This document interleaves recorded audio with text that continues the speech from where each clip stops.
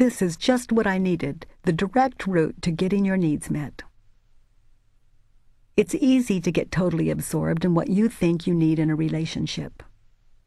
I need you to sit where I can see you. I need you to tell me what you're thinking. I need you to tell me the truth, to never leave me, to trust me, to believe me, to be on time, to keep your promises, to smile, to hold my hand in public, to be more outgoing, to listen to me, to be available, to help me, to marry me, to stay with me, to sleep with me, to give me your money, to nurture me, to agree with me, to see that you're wrong, to know when I want to be alone, to know what I need without having to be told, to be less sensitive, to be more sensitive, to stop being friendly to people I don't like, to be nicer to my friends, to change the music, to love me. By now your needs are familiar, and you know what the effect is on your life when you believe you're entitled to have them met, and it doesn't seem to be happening. The result is a hopeless quest filled with separation, frustration, and resentment.